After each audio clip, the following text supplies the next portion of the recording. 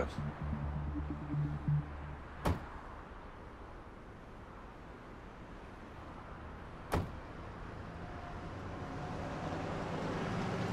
Hadi tamam, sen şirkete geç. Peki efendim.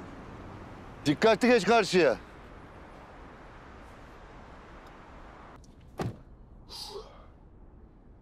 Arkadaş hale bak ya. 40 yılın başı şoförle bir yere gideceğiz. Gizli bir şey konuşacağız diye oğlanı neredeyse otobanda indirdik. Ay aman ne yapalım Akif'cim? İndiyse indi. Tamam oldu bitti olur öyle arada. Ay benim aklıma takıldı şimdi. Bu Şengül numara yapıyor olmasın böyle film diye. Gerçekten hatırlamıyor mudur bir şey? Olabilir vallahi Neboş'cum. Şengül diyorsun ya. Şengül'den her türlü çakallık beklenir biliyorsun. Ay öyle mi diyorsun? Öyle. Ne yapacağız şimdi? Ne olacak? Ne olacak? Ha, şöyle olacak. Sen Şengül'ü tekrar işe alacaksın. Çünkü eğer bir şey hatırlarsa da bizim yanımızda hatırlasın bari. Ne demişler?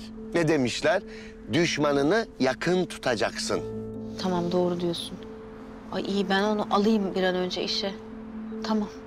Aynen. Arkadaş ya, konunun üstünü kapatalım diye alnımızın derisi çatladı. Geldiğimiz noktaya bak, delireceğim. Vallahi delireceğim ya. Of of Akif'cim of. Şimdi bu kaza görüntülerinin olduğu USB var ya. Hı. Hani sen onu Kader'in cebinden almıştın.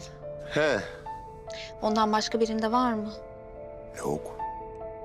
Ay yok ne başka yok. Ama şeyse artık orasını bilemeyeceğim. Öyle bir teknoloji çıktıysa yani senin mikrodalgada erittiğin USB'den görüntüleri aldılarsa onu bilemeyeceğim ama başka yok yani. Ay, Akif'cim nereden alsınlar? Ben onları erittim.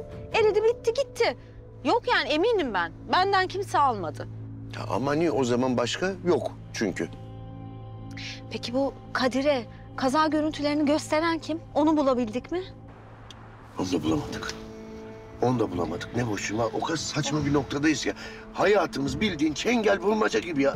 Vallahi sırlar geçidi gibi, korku tüneli gibi hayatımız var. Ne boş delirmek üzereyim. Ben delirmek üzereyim ya. Ya hayatımızın eşitleri gizem ya da tam bir muamma. Başka bir açıklaması yok hayatımızın ya. Vallahi öyle. Allah'tan ortada kimsenin mantıklı bir şeyle suçladığı yok. İşte delinin biri.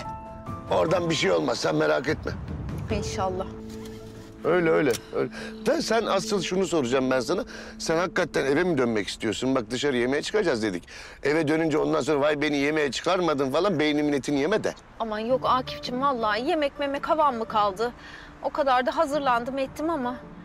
O böyle katil matil deyince vallahi bütün asabım bozuldu. Gidip de oralarda kalabalıklarda uğraşamayacağım. Sen beni götür evime. Sakin sakin evimde oturacağım ben. Ne demişler zaten. Evcağızım. Sen bilirsin halcağızım.